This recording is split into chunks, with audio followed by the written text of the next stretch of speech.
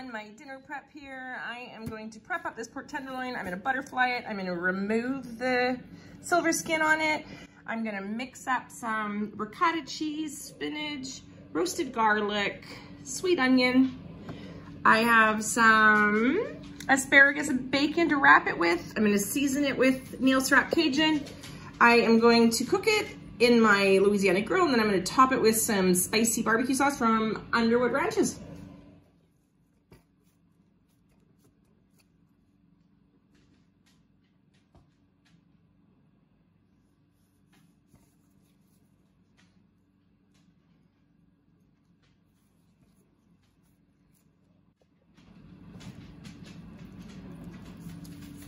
Let's get the silver skin off of here.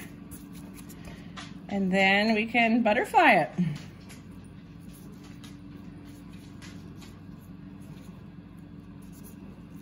I don't get all of it off. You can't really get all of it off unless you really butcher this thing back, but just enough so that when you bite into it, you're not getting that thick skin chew.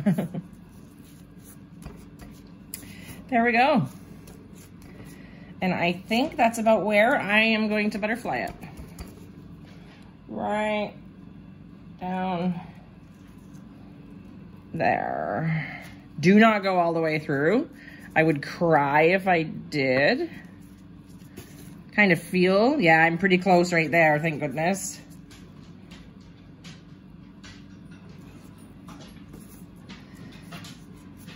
You want to try and get it even, but be careful trying to get it too even, because that's when you're going to end up going right through it.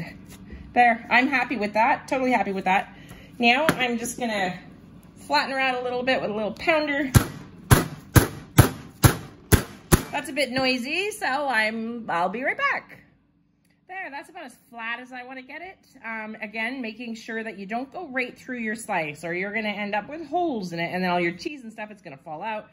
I am going to coat this with bacon pepper dip from Terrapin Farms. It's delicious. So, out.